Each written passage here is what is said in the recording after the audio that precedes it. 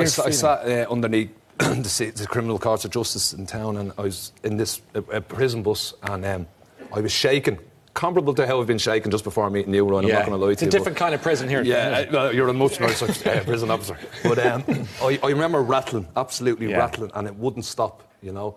I was 18.5 stone, I was going on 19 stone. I was, you know, I was in a really bad way, and I had drank the night before I was sentenced. I actually went through the DTs in Mountjoy, so you can imagine what that was like as well.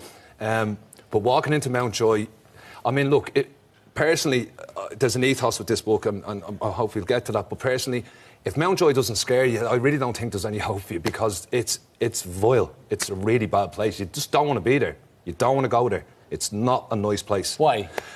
There's intimidation. It's a world within a world that has its own currency. It has its leaders. It has its intimidators. It has its good Samaritans. But it's just a really scary place. And what I found as well is there's a lot of kind of puffing the chest out. And, you know, unfortunately, there's all this bravado. I have to be a certain way.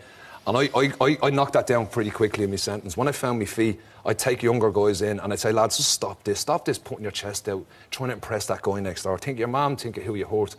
And that stood to me. It stood to me in prison officers as well. Tell me...